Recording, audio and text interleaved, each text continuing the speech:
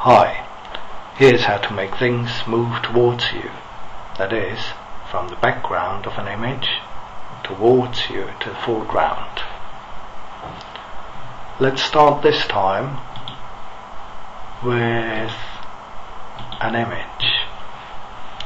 I've got here an empty corridor and I want a ghost to come towards me. Let's get a new shape. Here's a ghost I prepared earlier. I draw this up on the canvas and I make it really small. How it would appear if it was all the way in the background. Let's move this here in the middle. And it's selected now, the ghost, and I use this magic tool. The magic tool is used whenever you want to give your shape a behavior.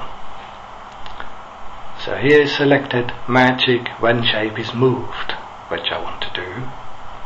And here are options of I can rotate it, left, right, or I can grow and shrink it. So now I want to grow it. So I click OK. Now when I move the shape it will grow. Start the record button and move it around. So the ghost is coming towards me.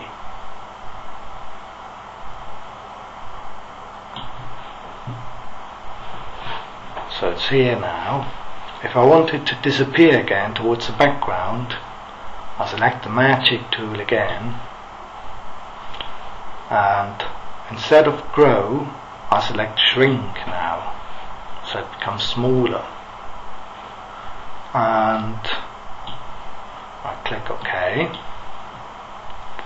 I'm still recording, so now I move it around and it disappears into the background.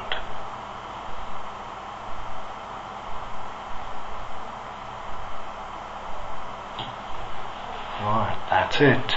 Stop, play.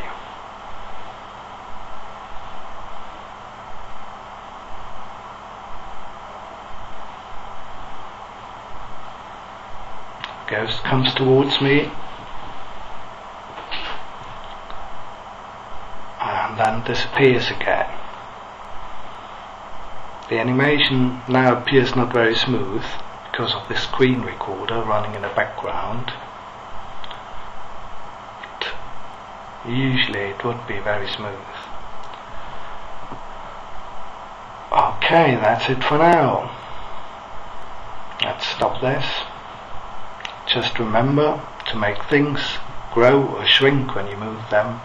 Use the magic tool. Grow it. You can grow it very fast. Shrink it very fast.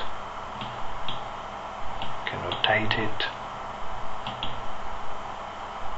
You can create all kinds of effects with that. Alright, that's it for now.